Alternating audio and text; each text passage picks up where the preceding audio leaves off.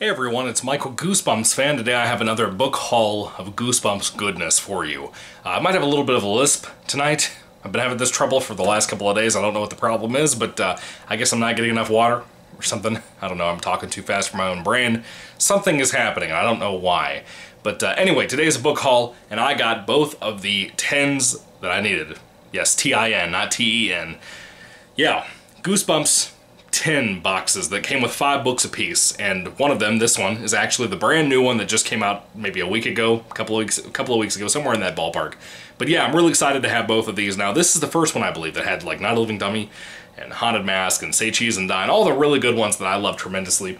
This one has some cool stuff too, but we'll get there when we get there. I'm going to start off with the first 10 here. I have the second 10 that was ever released. I never got around to getting you know, this first one, but I finally did, and I'm glad I did, because I really like the colors that stand out on these 5 books that came with this.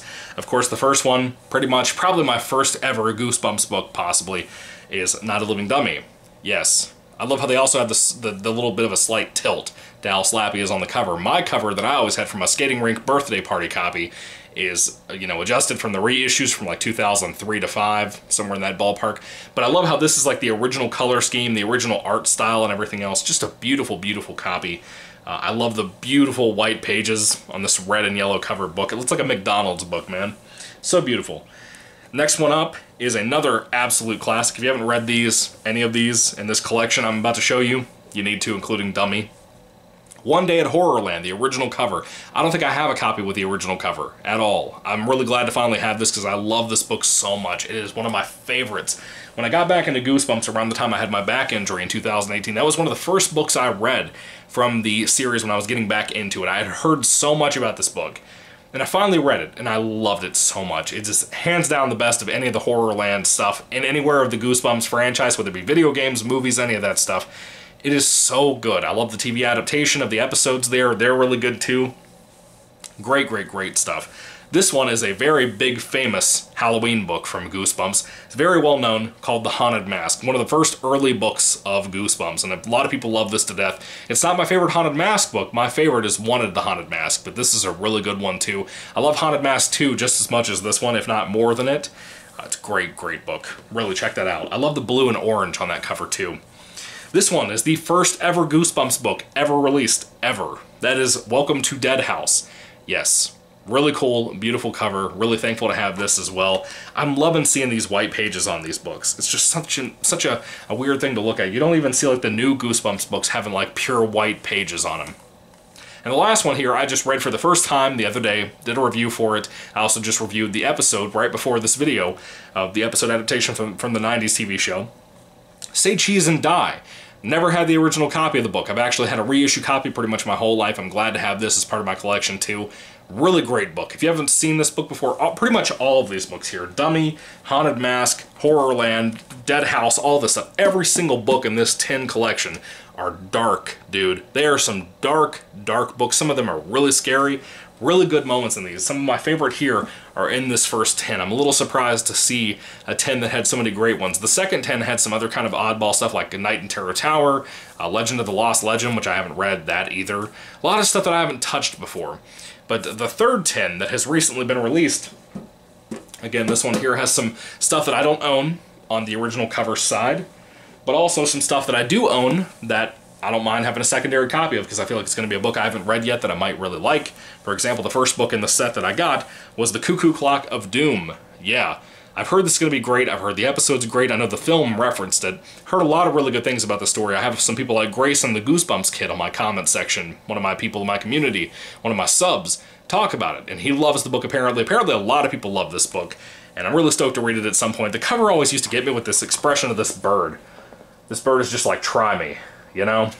Really cool looking cover. Love that blue and yellow together. Very canary looking, you know? Really dig that.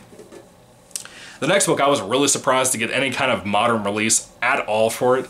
I'd really love for some Goosebumps younger readers who have not read this book to pick this up. I think you'll love it. It's a really, really surprisingly good one. Very much like a Twilight Zone type of thing, too. It's called The Haunted School.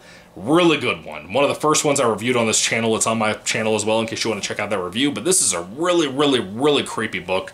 Really good concept about a part of a school building that was apparently covered up after a bunch of kids went missing. Really, really good, dude. I love that book so much. I wish it was an episode. I can't believe out of all the books out there, even though this is a later book, this should have been made into an episode. It was so good. This one here, I have not read. I really don't have any interest in reading this. It'll probably be one that I read at some point, God willing, to review everything about Goosebumps on this channel. Piano Lessons Can Be Murder. Why this, of all things, got a modern release, a reissue if you want to call it that. Why this thing, of all the books out there that could get a re-release, like Horror at Camp Jelly Jam, excuse me. I think that one did get a reissue, actually, I believe. Anyway, you know what I mean. A lot of books out there that a lot of people would rather read than this, in this 10 collection. But I guess I have 2 copies of that now. This one here I'm really stoked about. I've never owned an original copy with the original Tim Jacobus, or this wasn't Tim Jacobus actually, this was the other artist that, when Scholastic was deciding between Tim Jacobus and another artist, this is the one they were picking from the other artist to try out, aside with, there was another cover. It was the one with the crystal ball on it. I can't remember what it's called because I haven't read it yet. Anyway, Stay Out of the Basement. A lot of people want me to read this soon. I might read this on my honeymoon. The way it's looking from the voting system I set up, a lot of people are going for that, so might be the case. But Stay Out of the Basement, read it a couple of times in my life, probably 2 or 3 times as a matter of fact, and I always love this book a lot. The TV episode's good, really like that as well. Hopefully to talk about that at some point. But I love this original art. I think it's a really creepy cover, even though I do like the Tim Jacobus one as well. But yeah, pretty cool cover. Always used to creep me out when I'd see like the VHS copies and stuff floating around out there. I think there was a VHS of Stay Out of the Basement. Pretty sure. I might own it. I'm pretty sure I own that. I don't know. I could be wrong. Anyway, the last one in this particular set from 10 set number 3 is The Werewolf of Fever Swamp. I do not own the original cover on any book. I'm really glad to have it because I love this dark green with the dark purple and bluish color and all that. Really love it. I've seen the episode like 1,000 times. I love that 2-parter so much. It's so good and so dark and spooky and creepy, so atmospheric. Some of the best Goosebumps ever, easily. And this book, I've heard, is fantastic. I haven't read it myself, but I'm glad to have this new cover, or this original cover, re-release cover, whatever. I do have the reissue from a couple of years ago, but other than that, I don't have the original cover, so I'm really excited to have that. Anyway, guys, that is the book haul update collection, whatever video you want to call this. I'm really excited to have all these things. I'm glad to have them in the collection. I hope that you'll go out and check out these 10 boxes. Are you planning on buying any of these? Have you collected these? What do you think? I think there should be a 4th one. I believe I heard at some point there was a 4th one being announced, or was already announced. Maybe I did a video on it. I don't remember. But Goosebumps book 10s, I think, are really cool. I think it's a cool concept.